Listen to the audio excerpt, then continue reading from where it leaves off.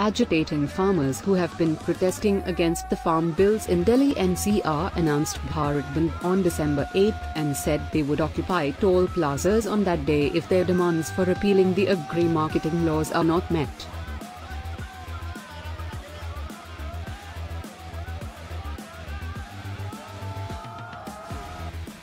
The left parties on Saturday extended their support to the nationwide strike called by farmers' organizations.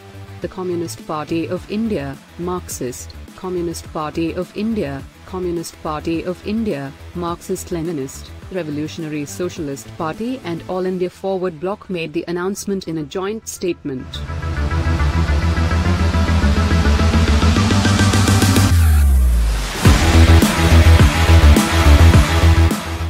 The statement reads, "The left parties condemn the RSS/BJP's malicious campaign, on preposterous charges, against the struggle of our and are tasked to safeguard Indian agriculture and the country's food security."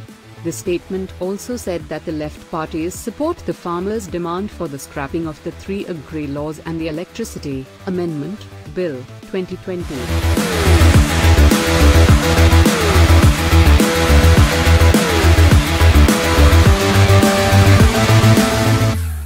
Talks between farmer leaders and union ministers have turned out to be futile so far.